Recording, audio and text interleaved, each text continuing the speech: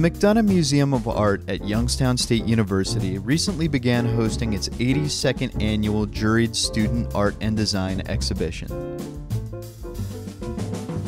Having opened on March 23rd, the exhibition showcases works by YSU art students.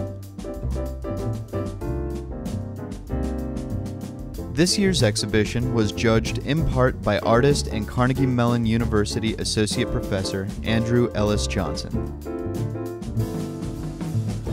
The McDonough Museum is open Tuesday through Saturday from 11 a.m. until 4 p.m., and the exhibition will be available for observation until April 6th.